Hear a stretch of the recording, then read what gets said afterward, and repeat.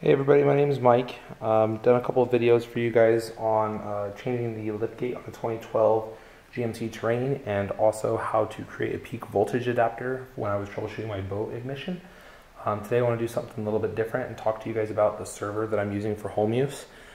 I decided to go with the Synology DS918 just because it can do a whole lot of things other than just serving up files. And eventually what I want to do with this is to create a virtual machine so that I can back up my iPhone, my wife's iPhone, to it every night without having to think about it. I want to create a whole house audio system so that I can stream music from my library and Spotify or Apple Music or Pandora to any room in my house that's equipped to receive it. I want to create a WebDAV server so I can share files with my mom and sister and any friends and family. So today one of the things that I wanted to show you guys on the DS918 is how to upgrade the memory, because I'm going to be having a lot of things for it to do. You do need to consider upgrading your memory. It comes stock with 4 gigabytes of RAM, which just isn't enough to get what I need done. So what I did is I went on to Amazon and I found this Tematech memory. I bought a 16 gig packet which came with 2 8 gig sticks of RAM. It is not the recommended type of RAM for the Synology, but it does work. At least that's what the Amazon reviews say. So we're gonna install it and see what happens. So the Synology DS918 is a 4-disc server. I went ahead and I put 4 8-terabyte hard drives for a total of 32 terabytes. You know, you never get that because there's always going to be some inaccessible space. And I'm also using RAID 5.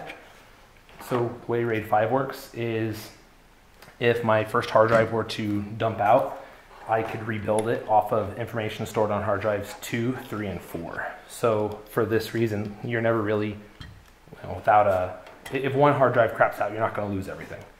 So what's pretty cool about the Synology disk stations is in order to remove the hard drives, literally all you have to do is unlock them like you saw me do, pull up, and then the whole thing pulls out. The way that it does it is it's got this bracket that just kind of mounts to the outside of the hard drive, and then you can just literally slide it in and lock it in place. So on this DS918 there is, let's see if I can show you, there's one memory chip installed. It's up here. It is a 4 gigabyte stick, which like I said is not really enough to do all the file serving and all the virtual machines that I want to do. So we're going to upgrade it with that Tematech memory. So we'll lay it on its side because you guys probably won't be able to see, but I'm still going to try to show you. It's just like any other memory. You just have those little tabs that hold it on the side, so you kind of pry them out. The memory module pops up like that. Hopefully you can see at least a little bit of it, and you can grab it and just pull it out. So there was our Synology. You can't see it because of the light, but that was our Synology 4 gigabyte RAM stick. And then we'll go ahead and open up the Tematech RAM. And then we just line up the short side with the long side, or the short side with the short side and the long side with the long side. Careful not to touch any of the pins or the RAM modules. You just kind of set it in there like that, push it down, it locks in place.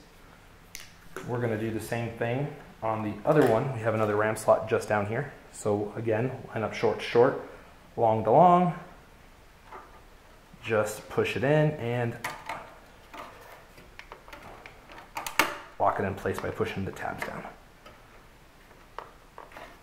So now what we'll do is we'll reinstall the hard drives. I don't think I got that fully seated, so let me just loosen it up. Like I said, you just pry those 2 tabs out. There we go, push it down a little bit, and then it locks in place. So I'll put my hard drives in, back in the order I pulled them out. Well, let me set it upside right so I'll remember which way. Like I said, they just slide in. Once you get it fully seated, push down the lever, slide in the drive next to it, and keep going. Oh, that was my first drive.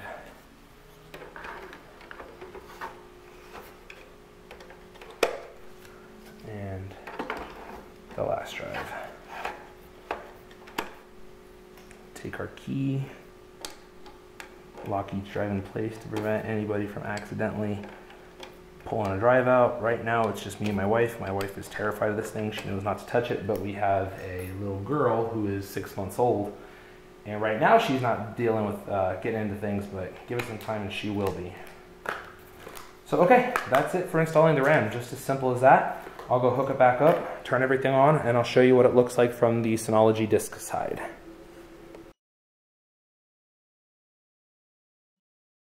Okay, so here I am on the disk station manager side. This is the Synology interface for anything to do with the server. It's actually a really simple interface to understand and to use. So the way we're going to check to see whether or not we were actually able to successfully install the RAM is we go into our resource monitor, we go over to memory, and there we go. We got 16 gigabytes of total RAM. So the Amazon reviews were correct. The Timatec memory actually works just fine. They did recommend the Crucial, but the Crucial memory was like $30-something more. So I'll go ahead and put a link to the memory that I used on the description below. And I'll go ahead and even put the hard drive that I used and the Synology DS918. I'll put links to those as well if anybody's interested in getting that server. Like I said, it's what I'm using currently for my house, and I've had absolutely nothing but great things to say about it in the year and a half that I've owned it. Like I said, I'm just looking to do a little bit more than store files and serve up media to my Kodi boxes. So I wanted to go ahead and upgrade that RAM so that I can use it to its fullest capacity. If anybody has any questions, any comments, please let me know in the link down below. Thanks, everyone. Have a good day.